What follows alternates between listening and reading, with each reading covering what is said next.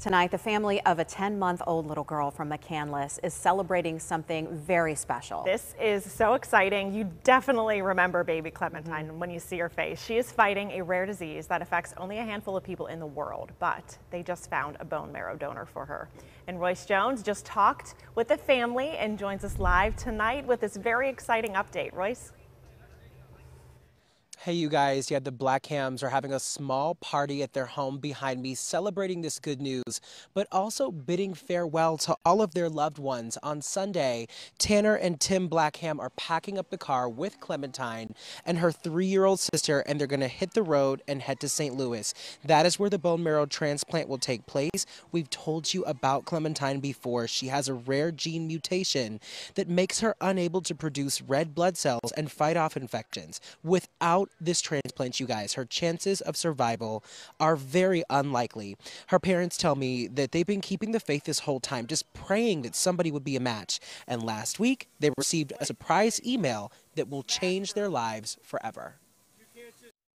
We found out that we have a 100% donor match for Clementine, which means that she's going to have a second, lease on life. And I had received an email from St. Louis, and I thought it was just, another paper to sign or insurance to send out. And I was reading it, and then all of a sudden it was like, and date for transplant is August 3rd, and chemo starts on the 24th. And I was like, wait.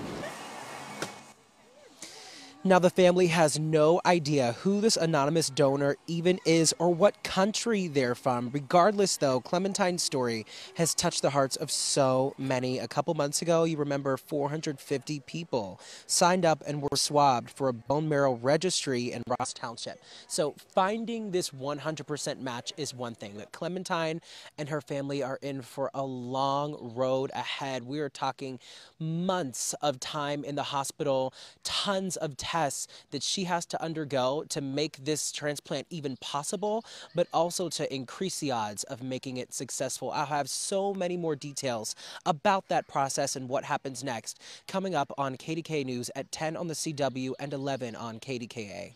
Reporting live in McCandless, I'm Royce Jones, KDKA-TV News.